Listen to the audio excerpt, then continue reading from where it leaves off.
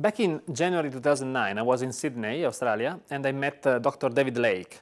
And he introduced me to SET, and it also introduced me to PET, Provocative Energy Techniques.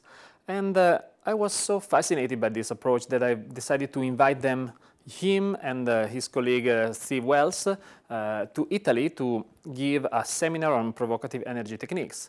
Well, it happened that I followed them also organized in many times, 5 times in Italy, but also follow them in different European cities to attend to their seminars, because I learned a lot from them. So I've been to Germany, I've been to Belgium, I've been to France to follow their approach.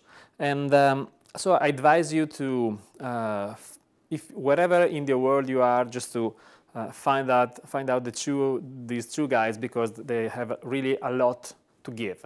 So I've integrated, I became a PET practitioner, and I've integrated their approach on my style. So that's why I'm talking to you about that. It's the provocative style is something that is really has nuances that are not so common, and at the first time could appear rude or strange or inappropriate, and sometimes maybe it is. I don't know. But what I know is that it works. It really works. It's very fast in provoking change.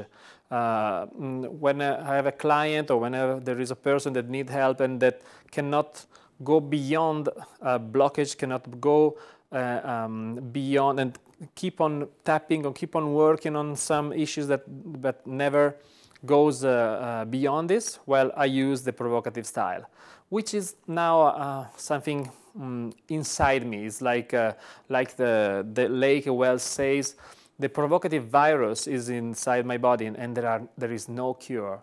So what I developed in my integrated approach is that during my seminars I use a lot, or a few, depending on the situation, of the provocative style to allow the person to